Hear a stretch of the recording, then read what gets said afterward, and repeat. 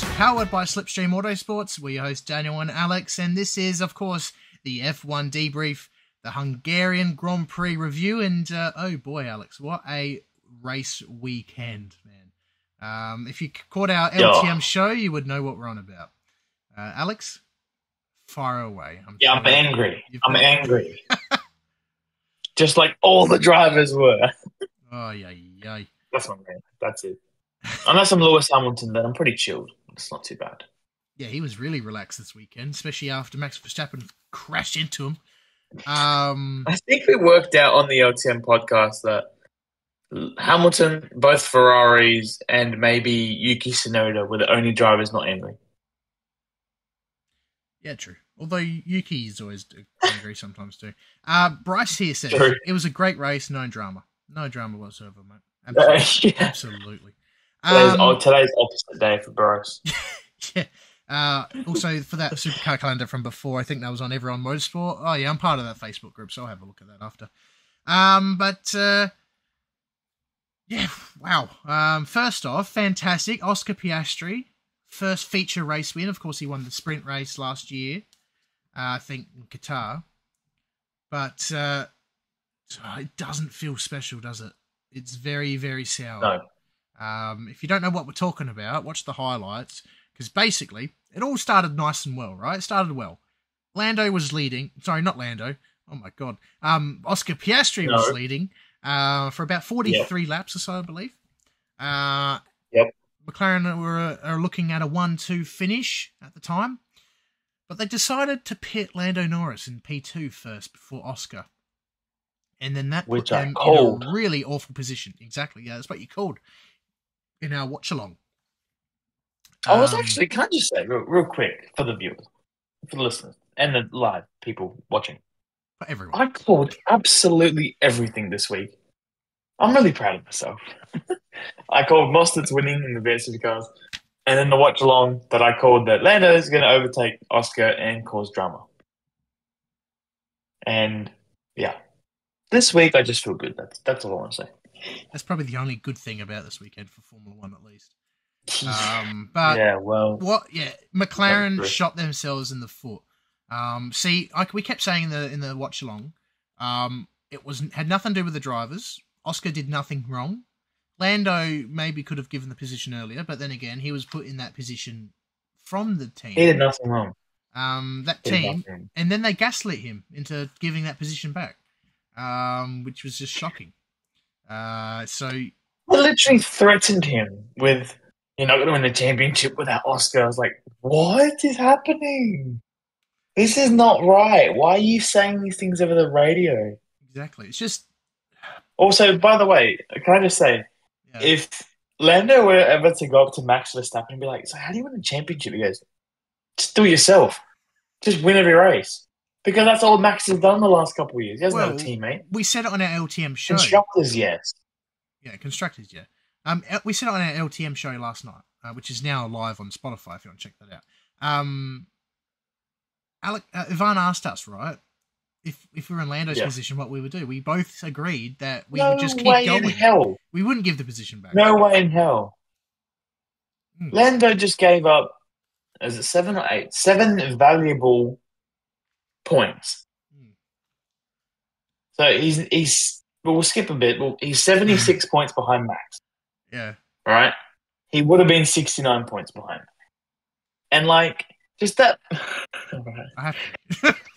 but it makes a difference because as we saw in 2021, a championship can be decided by one position. And so I did some editing. That's what determined. So if you're watching on YouTube, you will know what I'm talking about, as you were. Yeah.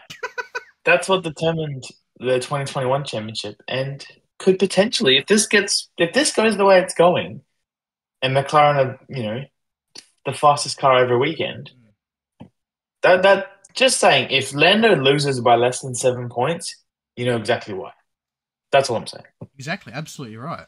But yeah, Lando, he shouldn't have been put in that position whatsoever, but he should have just gone for it, especially if he was 6 seconds down the road. I was pissed off on the watch on because I wanted Oscar to win. But no, realistically, Lando should just keep going. I think a lot of people wanted Oscar to win, but Lando had a point of, if you want me to let him pass, he needs to catch me up. And he He literally almost stopped on the main straight to let him through. Yeah, exactly. But again, that's what I mean. Because if they pitted Oscar first, then that wouldn't have happened. There wouldn't be any lap traffic issue holding them up. Well, they would be, but different also story. Just McLaren's reasoning for everything they said was just rubbish this weekend. Oh, we pitted Lando because we're covering the Lewis undercut. Lewis was 15 seconds behind you. What do you mean you're covering on the cut? It was nowhere near you. My God. You just did it. Well, we have no idea why they did it. But when we were watching along, I said, this is just not going to end well. And it didn't. But anyway, they still won. Oscar's now won the. They still won. Yeah, 1-2. Oscar's now won. My only beef is that Lando kind of seems like he's up himself a bit now. And no offense to you, Lando, but you've won the exact same amount of races as Oscar now. Well, technically, Oscar's won more if you include the sprint race. We did. We did say this. Yeah, he won the sprint race. So it's not a good look. And look, obviously they haven't been successful for a while, so they probably don't know how to deal with this very often. And the way you deal with it on Sunday, don't do that again. Exactly. I just want to go through some questions here. Do the right thing. Bryce, he says, and McLaren also said, remember all the Sunday meetings we have together? Because apparently that Sunday morning they actually planned that out. If they were to put, if there was a situation where Oscar was leading from turn 1 or something, and they were put in that position, Lando would give the position back, and then vice versa. So that was just cheeky blackmailing from them. I think it'll be a while before Lando gets his next win. Yeah, well, he seems to not be getting it. Who knows? Spa. I would love to see him win Spa, given how much space they have at the moment. McLaren are acting like underdogs when they aren't. Yeah. Well, you would think they were, given how crap they've been this hybrid era. And Lidsville here, Lando seems very childish. This is why I want to say the childish award of the week. The childish award of the week does not go to Lando. No, it goes to our next segment, Max Verstappen. Holy hell, what a baby! Oh my God! Like, really? I've never heard someone talk so rubbish. Well, besides the McLaren engineers. Yeah. I think they actually take the take for the most childish people. But I just say hats off to, I think, John Perra, that's how you pronounce his name, Max's engineer. Oh, GP. For just basically telling Max to just shut up. Yeah, exactly. Literally. He did what the whole world wanted to do at that point in time. I was just like, just drive the car. Just drive. Yeah, definitely. His strategy wasn't even that bad. No, if he didn't screw up, he would have finished third. He would have gotten on the podium if it wasn't for that dumbass mistake he did driving into Lewis Hamilton. That was just embarrassing. Like, because we both YouTube. There you go. If you're watching on YouTube, you would have seen Alex's reaction. Oh, yeah. He went in way too deep, way too early, and that's why he locked up. And apparently, because they were actually called to the stewards because Verstappen actually summoned him. He actually filed something. I'm surprised he didn't get a post-race penalty. No, well, it was deemed as a racing incident, apparently. So, but that was a weird crash. Yeah. What? When I read that, I thought it meant build tough, like the Ford logo or the Ford. Yeah. Oh, they said Ford build tough in America. Oh, true. How that car was not damaged on the way down, or even the way up, to be honest. That was unbelievable. Both of them too. Like, both Lewis and Max should not have finished that race after that contact if it was like any other crash in Formula One. But somehow they both got through it. I don't know how. And yeah, that was live another bizarre. day. That was absolutely bizarre. It's like a reverse version of Valencia back when Mark Webber he went that way. Max went that way. Really? Really, so yeah, that was really shocking. In fact, it landed on the floor, like landed on the ground really hard too. So the fact that there was no floor damage or Yeah, my anything gosh. is unreal. Um, one thing, yeah, I'm just laughing here at Bryce. YouTube won't see Alex's reaction because of the copyright. We won't talk about that. But I do have it on TikTok, so I will make it appear. One thing I want to talk about Red Bull, if you have seen our TikTok, and we spoke about it briefly on the LTM show, is the potential. I don't know if it's a rumor, it's confirmed, but according to the Spanish commentator for the F1, apparently the FIA forced or told Red Bull to remove certain parts. Now, apparently, it could well and truly be the front wing. I don't know. But it might be the suspension this week. Probably, yeah. But that could explain their lack of pace this weekend. Yeah, so if you didn't know, basically the moral of the story is that they have been reported to be using illegal parts over the last couple of rounds, and that this week they got told not to by the FIA, and that could explain why they've been slow. Not even this week though, even kind of at Silverstone too. Yeah, Silverstone from then on has been the track that they've struggled at. So who knows? Obviously we're wondering how the Spanish. I don't know if the guy got fired or not for telling this, but we'll find out. Well, he was told by two teams, so it wasn't his. He's just relaying the information. Yeah, well, whether or not that information was meant to come out or not, who knows? But anyway, I think we should move on from the angry people and talk about someone who's a bit more chilled. Well, I don't know, but Lewis Hamilton, he was all right.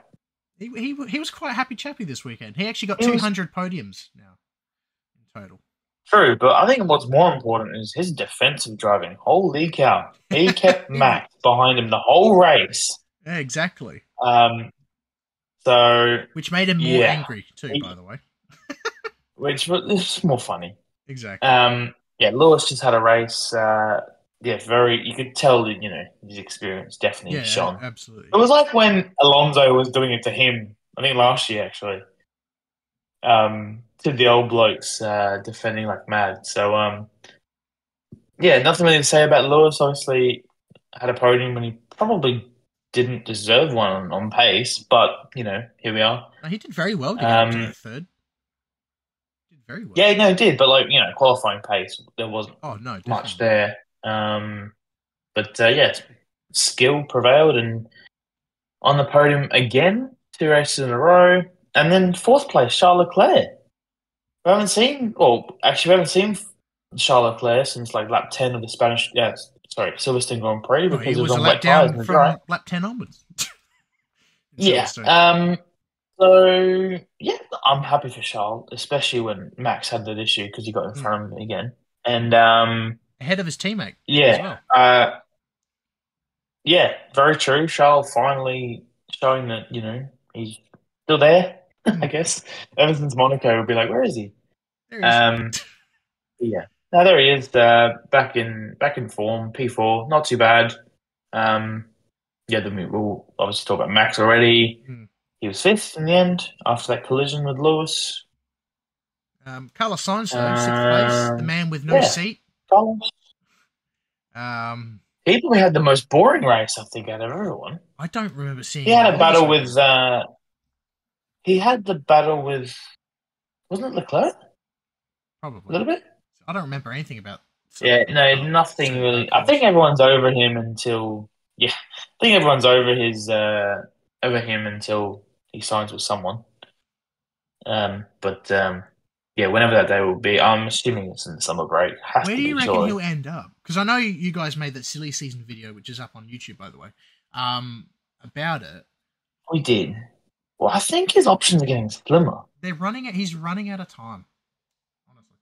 I mean, no one's going to sign anyone until he makes his decision because he is the number 1 candidate as a free agent. He's in his prime. However, like Mercedes, no. That'll be either Kimi Antonelli or someone just to get through 2025. It could be Bottas. Maybe not. I don't know. Who knows? Mercedes, if it's not Antonelli, I have literally no idea who it could be. If it's Genuinely not, no idea. if it's not Kimi, then I can sort of see Carlos going there, or he could well and truly end up at Red Bull. Who knows? Oh God, no! Please, no more Red Bull drivers. I'm sick of talking about them. Seriously. Well, that's what started the whole silly season. That's what started the whole. No, sorry, Hamilton started the whole silly season. But yeah, I'm so sick of talking about Red Bull seats. Well, the next driver's next anyway. There you go. But we're back. Yeah, I think Bryce is calling it. It is. I think it's going to be Audi. Yeah. Well, kick Audi. Or I think even Williams. I don't know why I think Williams, but I just think it's good. Well, Bryce here. If he goes to Alpine, it's literally the stupidest thing on. Well, I hope to see either Mick or Jack Doohan to go to Alpine personally. I feel like I really hope it is one of those two. I would prefer Jack because it was cool to have 3 Aussies, but Bryce here, Ocon to Merck. Obviously, yeah, he was a reserve driver and he's got the link with Toto. I don't want Ocon anywhere near that seat personally. I don't want Ocon in Formula One, let alone in Mercedes. Yeah. I don't even want him. I think actually, no, literally. I think honestly, I actually think that Jack is going to get the Alpine seat if Carlos, for some reason, doesn't go there or doesn't consider it. And then I actually think that potentially Mick Schumacher could be the Mercedes seat. Well, he's their reserve driver. Yeah, that's a good point. And he is there. He both because he races for Alpine and WEC. Yeah, you pointed that out in qualifying. Like Mick was there with Toto. It was and then Sunday there was Kimi after he won the feature. So yeah, that's interesting. Bryce here. No, I don't want Ocon in F1 either. Yeah, cool, mate. No one does. Especially Pierre Gasly. Yeah, well, and Sergio Perez, who, by the way, we may as well just get out of the way. He finished 7th but to be fair, he did start 16th, so it wasn't that bad. But obviously, qualifying ruined his weekend and potentially his career. That could have been it. But who knows what happens to him at Spa? I just hope for one more crash at Spa. I think he can just round it off 8 in a row. If he crashes in qualifying, if he doesn't make it into Q3, you can kiss his seat goodbye. All right. I think they may as well put Liam Lawson in for Sunday, to be honest. maybe put Ricardo in for quali, and then Sergio in practice, Ricardo quali, and then Lawson in the race. There you go. Just give everyone a chance. And every pit stop, they actually do driver changes. Yeah, look, I am kind of sick of talking about Red Bull just because they're re-signing Sergio Perez was the stupidest thing he could have done. And it's not working, and he's rubbish, and he shouldn't be in Formula 1. And put either Ricardo or Lawson in the seat. I just don't do it. Summer break. Well, let's move on from the Red Bull before we get into George. Bryce, just saying, Oscar is still the only driver to finish every lap, which is an incredible record still. Still true. Very true. Yeah. So that's fantastic to see. He's doing very well anyway. Besides the whole drama, he's doing very, very well. George Russell, P8. Definitely not where they were meant to be this weekend, but he's also someone who drove up the field, did really well. I'm pretty sure he started about same place Sergio did, because he didn't even make it out of Q1. No. Because he ran out of fuel on the last lap for quali, which was really unfortunate. That was weird. Yeah. Very bizarre. Not good. So he deserved a... The car was decent. He just couldn't get up there. Next up, Yuki Tsunoda in P9 after that massive crash in qualifying to bring it home in the points. That was a weird crash. That was bizarre. I haven't seen a car crash there before. No, it was really strange. It was just understeer, hit the curb, and then almost jumped the fence. Yeah. So yeah, interesting. But he had a very quiet race, and he was on the correct strategy. Unlike someone else. Yeah, we'll hold on to that in a minute. Let's quickly go to the ones between them, though. The two Aston Martins, Lance Stroll. More angry drivers, by the way. More idiots. More angry drivers. Lance Stroll and Fernando Alonso, 10th and 11th, right? But before we do that, let's have a quick look here. Did you see the IndyCar drive on the fence? Yeah, we did, mate. We've actually uploaded a segment from the LTM show up to YouTube. If you want to check that out after this, you're more than welcome to. That was pretty wild, I got to say. So what happened with the Astons is basically Alonso was told to let Stroll through to chase Yuki Tsunoda down. Unfortunately, it didn't work out for Lance, but he refused to give the position back to Alonso. And what he heard was you can pass Fernando, attempt to attack Yuki, and just stay in 10th. Exactly. And call it a day. Because my That's name what is he Stroll. heard. My dad That's owns what the he car. heard. My dad owns the team. I can do whatever I want. That's what he basically just said. World champion? Psh, forget him. He's not quick. Yeah, no. So Fernando was very, very pissed off when at the end of that race. But another driver pissed off, Daniel Ricciardo. He was robbed, mate. He was robbed from yet again. RB has screwed him over. And he actually, this is the first time I've seen him pissed off over it too, like this level. Let's do it. No. He's never going to, mate. He's qualified pole. He did do that in Turkey in that rain-wrapped weekend. That was weird. Apart from that, no. I never wanted to see him in a race. We got that podium at Baku too. That's close. But that's it. True. That's it. That's all Lance is going to do. But oh my god, from getting topping Q1 and qualifying, Daniel Ricciardo, the same session as Sergio Perez crashes. That was poetry. This is why I'm not opposed to Daniel leaving Red Bull if he gets screwed. Just be. No, I don't know.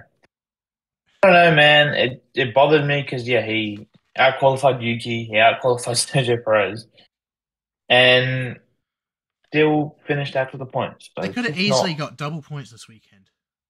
They easily could have if they didn't. Yeah, easy.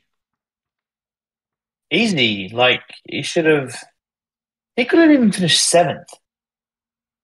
That's how high up he was. Because Perez and Russell weren't in the top 10 in the race in qualifying. So he pitted twice before Yuki even did his first stop, which is bonkers. It was such a weird pit. It was so you're right. It was so weird. Did a 3-stop race, I think, or was it 2 and then a very lengthy 2? Pretty sure it's 3. 3. It was just weird, man. And he was just so weird. The first driver to be lapped down as well. Just a side note. But no, definitely not where he belongs. And I reckon he still is safe in Formula 1 for next year. I reckon.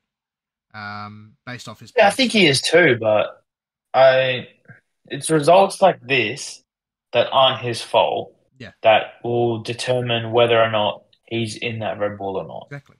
And it's happened numerous times. Because no offense to Daniel, but in terms of results, Yuki deserves to be in that Red Bull. Yeah. 100%. Even ahead of Liam Lawson. But obviously, the way he is the way he is, Yuki. So we'll never know. But, I don't know, man.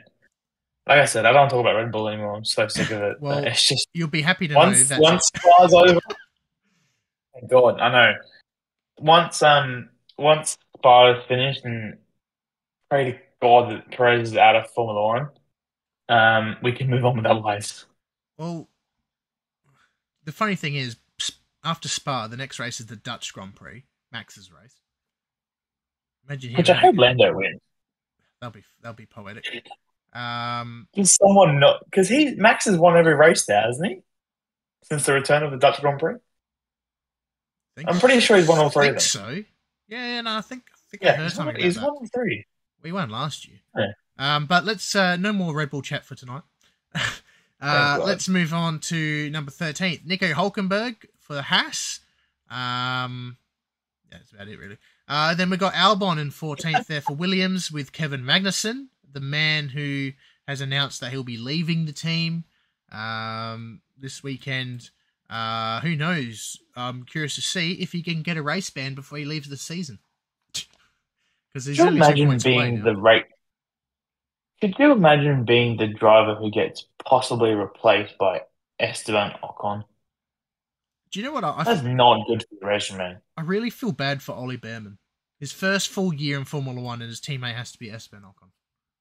And it's going to get taken out soon. Yeah. I hope he's got his plane license because he's going to be flying quite a lot if his teammate rams into him. By the way, Bryce just wants to confirm that Max has indeed won every Dutch Grand Prix so far. Actually, no, hang on. To be fair, I think Ollie Behrman would just smash Esteban Ocon. Just to stop him from doing it. Just out-qualify him and be nowhere near him. Oh, I thought you meant literally smash. No. No, but I absolutely agree. Well, he finished 7th. He's still ahead of him in the points. Probably. Yeah. He finished 7th in that. Yeah, he is. He's still 14th. He is, yeah. Fantastic. No, he's 3 points in front of him. I reckon he will do very well in that Haas next year. I reckon if that Haas is decent enough to get points, he can well and truly be in there. Ocon, no. Although saying that the Alpines have been doing well in terms of when they get points, they get points. They certainly didn't also, get does it anyone know what happened to Pierre? Does anyone know what happened to Pierre Gasly? All I know is he was told to retire the car. That's about it. If you want to talk about the others, I'll see if I can find something out about them. Anyway, speaking of disappointment, I thought this would have been their point race, but it wasn't. Valtteri Bottas, 16th. It's like he doesn't ever want to go forward. Like, seriously, it's just so... I think he could even qualify pole and finish outside the points. That's how bad their race car is. Seriously. Look, I've said this before and I'll say it again. Bottas is just there because he's employed. Sure. That's the only... He's just got a job. He's like us. We just go to work, we come home. That's it. He doesn't care. Yeah. Speaking of, actually, I must admit, 17th place was Logan Sargent, and he actually did good in qualifying. To the point where I actually thought he was going to be in the top 10. Yeah, he did quite well considering. Yeah, I mean... Oh, did we skip Alex Albon? No, he was a bit further up. I mentioned him before we mentioned Kevin Magnussen. Oh. But by the way, according to Alpine, they retired it due to a suspected hydraulic leak. So, there you go. Sure. Also, brain leak. But it could... I love that. Shannon Hagel. Well, Bottas is up next year. Yeah. Bryce, by the way, I think this is what actually happened. Gasly just had enough of driving for the day. He just called it quits. Yeah, well, to be fair, I wouldn't want to drive that Alpine either. Exactly. Yeah, Lidsville. Where would Bottas end up next year? What do you reckon, Alex? Do you reckon he'll be in Formula One? You reckon he'll be at Williams, like he's highly poised to be at? It all really depends on where Carlos is ending up. It's Williams or a pro cyclist, either one. He should jump in a supercar. I would like that. Should. We'll love him in Australia. I wouldn't mind that. Well, he's already driven a supercar, so... Sure he is. Logan Sargent 17th, Esteban Ocon 18th. Yeah. And then Zhou Guanyu in 19th. And obviously, like we said, Gasly just called it quits. Didn't want to be there. Let's run through the championship standings. So far, it is probably the most. Is there any move-ups that we need to look at for? Good question. I don't think so. Question, Shannon says. Wouldn't you guys just show up to get the money as well? Yeah, no, we definitely would. Look, I wouldn't mind being lost in Formula One every week and getting paid for it. Don't get me wrong. That's exactly right. Yeah, no, I agree. But from the TV, that is exactly what's happening. Well, Bryce, if Bottas does end up on the beach in SA with his girlfriend, then he can. You know what he's going to be doing when he leaves Formula One? He's going to be LTM's new co-host. There you go. Oh, wouldn't that be legendary? Imagine that. Where's the thing? I don't know where you're. I don't have the. Sorry. Fantastic. Well, I don't have the. Okay. But I'm pretty sure they haven't changed. All right. So let's have a quick look at the championship standings as a post-Hungarian Grand Prix, which is round 16, I believe, or 13. I think that's what we said. They don't tend to tell you, but that's okay. Max Verstappen. Hang on, I'll do it. Okay, while you do that, let me know. Max Verstappen P1, Lando P2, Leclerc in third, Sainz in fourth, Piastri in fifth, with Hamilton sixth, Perez still in seventh. Now, keep in mind, his agreement was that he had to be in fifth or higher to keep that seat. Bryce, is that confirmed? No, we can't tell you anything now. It could be. You have to ask Valtteri. P8 is George Russell. Then we got Alonso in ninth. And then Lance Stroll. And then we go through the rest of the grid. We've got Hulkenberg, Tsunoda, and Ricciardo. I think they're about 10 odd point or 11 points gap between each other. Then we've got Ollie Behrman tying with Pierre Gasly. And then we've got Kevin Magnussen, Albon, Esteban Ocon, Zhou Guanyu, Logan Sargent, and our new LTM co-host, Valtteri Bottas, in 21st. I think the only change was Lewis has jumped Perez, isn't he? Because only 1 point apart, and Lewis. Yeah, you know what? You're probably right. Yeah, I think that's the only move. Well, that win from Yuki that Silverstone win would have helped. And Nico even. My point. So I think that he's in front of him because of that. And with that being said, let's have a quick look at the constructors. So we've got Red Bull still leading the way, but the question is how long, given how Sergio's performing. I've written down all the differences. They're only 51 points behind. So it's catching up. If Red Bull keep up this, it's and if close. McLaren keep up this, then it's going to be very close. And you saw that meme I sent you? McLaren will be like, McLaren would be like, please keep your contract, Sergio. Anyway. But they're 51 points in front of McLaren. They're 67 points in front of Ferrari, so that gap's even getting smaller. Mercedes are 148 behind Red Bull. Aston Martin is the big gap here. Just goes from 241 points to 69 points. Yeah.